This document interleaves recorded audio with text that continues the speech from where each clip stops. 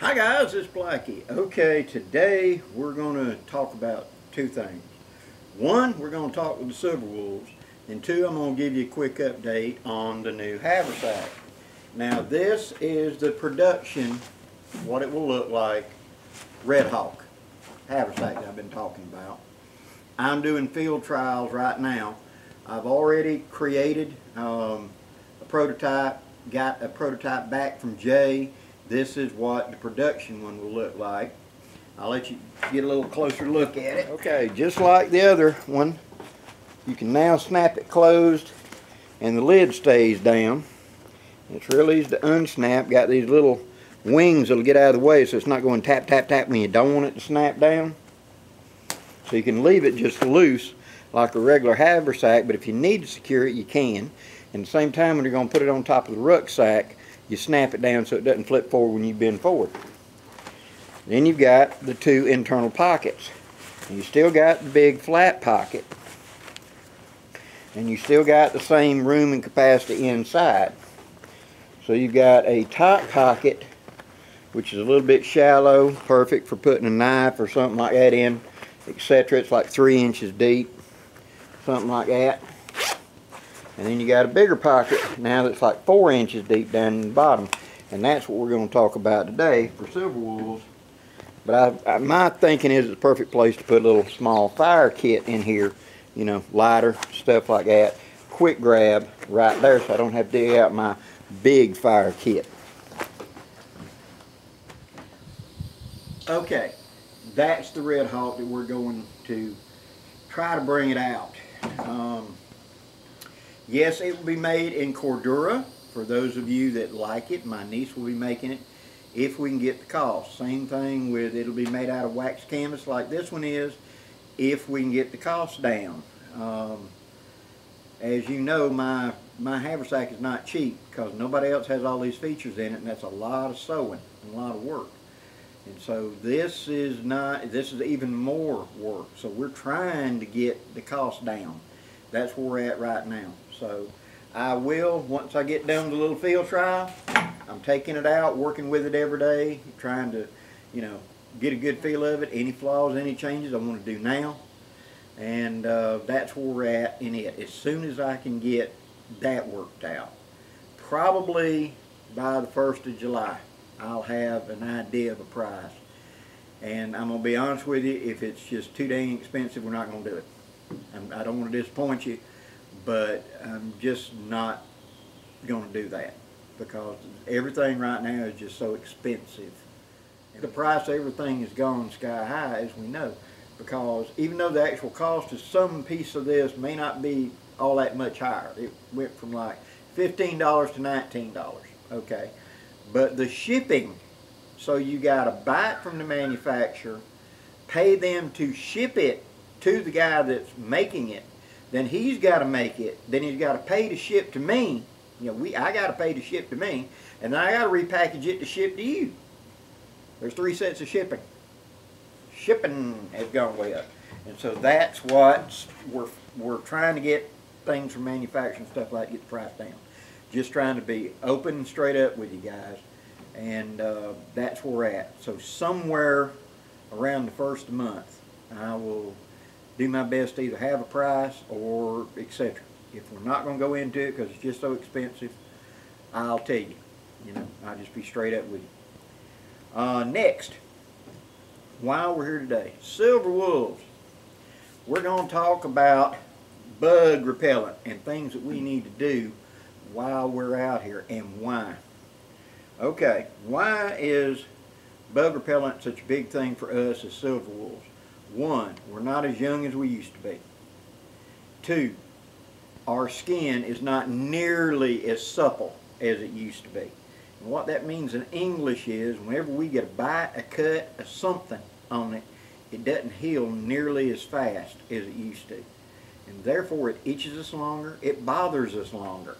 So we need to try to curtail them as much as we can to keep that to a minimum. So what can we do? 1, let's try to prevent being bitten in the first place. First, if you're one of those people that just seems to draw bugs out of the ether, like my wife. I can be sitting there wearing just a dang pair of swim trunks, nothing else, and I ain't got a bite on me. She's 2 feet to the right of me, and there's a cloud, there's a holding pattern of mosquitoes waiting to get their turn to get into her. It's because her blood pH is really, really good. This is true more in women than it is in men. The blood pH is what they're looking for, because any kind of mosquito, tick, chigger, any kind of parasite like this that's wanting to come and bite you and use your blood for food or to incubate babies or whatever they're using it for, they need blood in their cycle. That's where they're going to come up, and that, you know, that you're sitting there and that the mosquito gets around your ear. There's a reason for that. It's because they're around the face in this part, the skin's thin, and they're actually trying to smell you and see what your pH of your blood is. They're not pulling out a little chemistry set, but whether you smell good to eat or not, in a short thing. Since I'm a hypoglycemic, my pH is all over the place. And that's one of the reasons I don't get bit much, you know. Whereas my wife is not, and her pH is a rock solid and just golden. And because of that, mosquitoes like her 10 times better than me. That's the reason, like I said, we're sitting side by side, and they're going to go to her. What can you do fairly cheaply to help this? One, you're going out this weekend to go camp out or go to the lake to fish or spend time with the grandkids outdoors or whatever. Like on Wednesday, if it's not something that's going to affect other medication, take B vitamins. Any of the B vitamins. What my wife does is, like on Wednesday, we're going out on Saturday, she'll start taking 2 a day, Wednesday, Thursday, Friday. That way it gets time to be in her system, and it will greatly reduce the amount of bug bites she gets.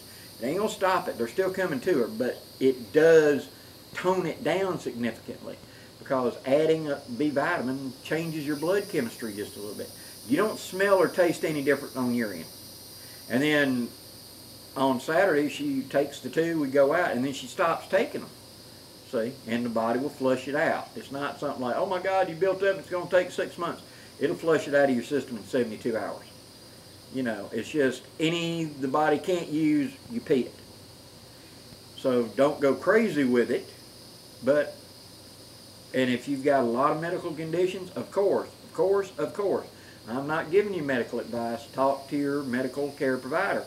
But try taking B12 vitamin, like right off the shelf, B12s, or B whatever, and see if it helps you. Some people do better with B12, some people do better with B1 or whatever it is. You know, I have several friends I've turned on to this. And that's going to reduce them coming to you, and when they get there, they don't like you. You taste better to them. So that normally that won't stop them coming up and going yin, but it will stop them from biting you, because you don't smell and taste good. Next are clothes. There's a stuff that you can buy at Walmart, they sell it in the sporting goods, called permethrin. Okay? Read the directions. I say again, read the directions. This is not something you put on your skin. This is bad for us if you do that when it's liquid form. But you're going to spray it, or you're going to put it somehow onto your clothes. You get a mist bottle and mist it onto your clothes. Let them fully dry. And this makes them bug repellent. So as your body heat warms it up, it's giving off. You can also spray gear like packs, hammocks. I wouldn't spray something like a silk nylon tent, because it may affect the waterproofing. But things that are not waterproof, like a canvas pack, like the shirt, the jacket, the whatever, once it's fully dry, it's safe for us to wear it. But don't spray it on it wet and then put it on wet. See, it's got to dry to be safe. There's something in there that's got to evaporate, and it's safe. The bug juice, so to speak, is not the toxic part. It's whatever they're using to carry the bug juice in liquid form, and then it evaporates. That's the stuff you don't want on you. Okay? So we're going to do that. The next thing is some sort of bug repellent. Now, some people swear by like Deep Woods Off. It never worked for me. It just, if they were biting me, it never slowed them down, which it was rare they were biting me. but it just never seemed to do it. For me, I get this Repel Lemon Eucalyptus. That works well for me. Skin So Soft. Used to be sold by Avon. Lotion. Worked really good.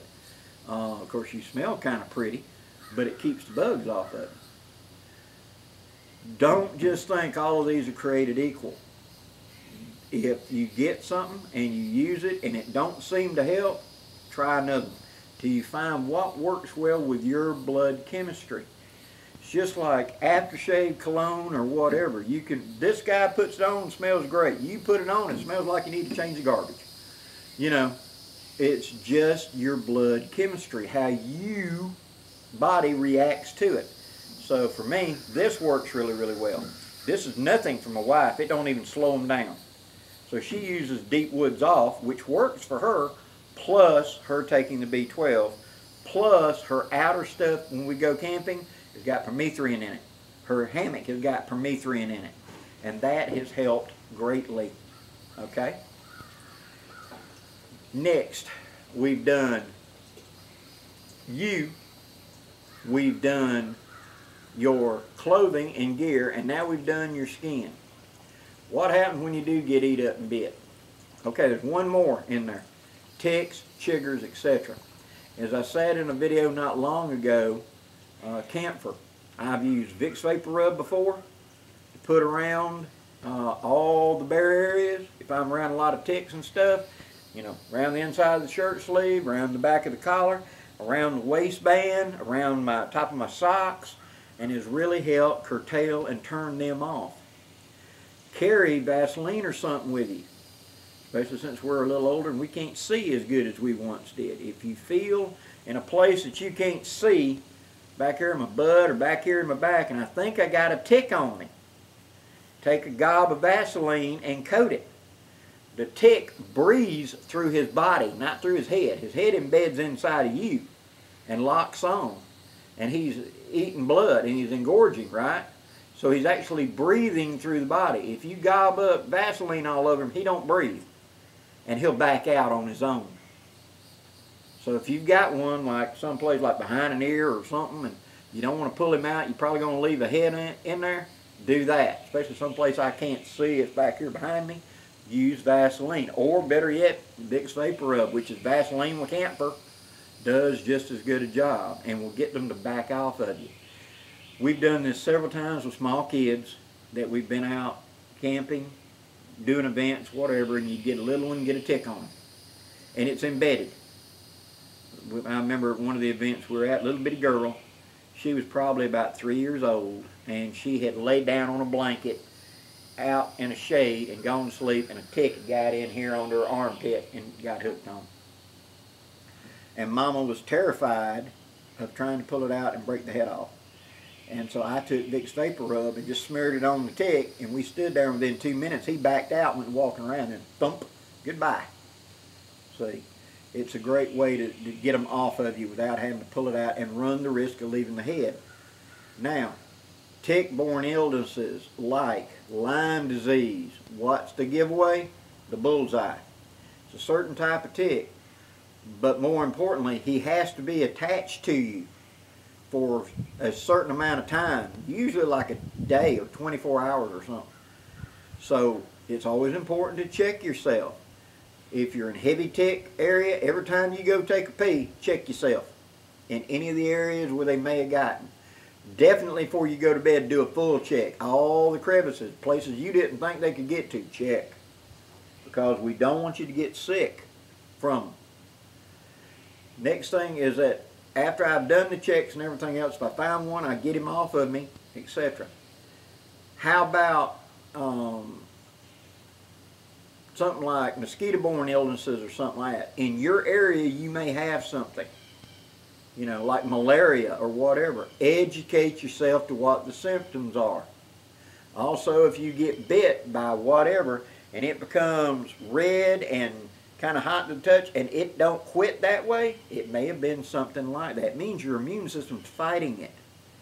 So you probably need to go to the doc and say, hey doc, you know, we've got West Nile virus or whatever right now, mosquitoes. I got bit and it's not going away. How about we do a round of antibiotics or something?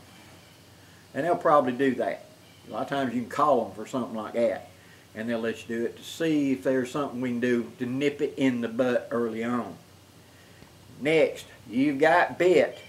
If you go look at Walmart where the, and you can find it in other places, but where the bug repellent is and stuff like that, there's a little bitty tube of something called Sting Ease, E-Z.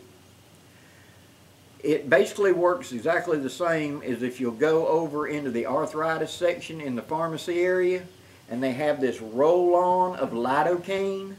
Let me say that again. It's a roll-on, like a roll-on underarm deodorant, but it's called lidocaine, and it's for putting on aches and pains like your knuckles, arthritis, whatever, you just roll it on. Does the same thing. It's something you rub on the surface, and it numbs minorly. It's meant to penetrate in for arthritis, but if you got a bunch of bites right here and you don't want to scratch them and claw them up, rub that on them and it'll numb it down and keep the itch to a minimum. Okay? It works. I've had to use it several times. So, another thing before we ever go out, take care of your skin. Moisturize your skin. Us guys, we don't think about that. Guilty, you know. But we're not as young and tough as we used to be. And this is pretty soft now down here. That skin's not as tough as it was whenever you were dragging blocks off the back of a truck, putting up trailers and setting up houses and stuff like I did when I was young. Them days are gone. And that skin is not nearly as resistant and tough as it used to be. And it's easy to get bites and stuff like that into it. It also dries out. If you can take your fingernail and do like that and see a white line, it means your skin's too dry. You need to do something to moisturize. If you got a wife, ask her. There are lots of different kinds of moisturizing lotion, stuff like that, that you can put on to soften your skin and keep it so when you do get bit, you do scratch or whatever, it doesn't get worse because of it. I had my arm outside of a tent not that long ago, because I was doing a ground pounding thing, and I had my arm outside the tent and I took a nap. It was a fairly cool day, and the mosquitoes ate this forearm right here up. I bet I had 25 hits. And I would not pay it any attention. Well, when I got home, and I went there and took a shower, fairly cool shower, and etc., and it just wouldn't quit itching. I mean, would not quit itching. It got worse and worse. If you ever scratch it, you just put gas on a fire. And so I took it and I put a moisturizer or something on there, soften the skin up. Maybe it's dry skin to begin with, and this itch has just triggered it, right? I let that go for about 2 hours, and then I washed the arm again, and that kind of dampened it down. Then I used some roll-on lidocaine and put on top of it, and that was the end of the itch. It didn't itch me anymore the rest of the night. Otherwise, I'd have been clawing it in my sleep.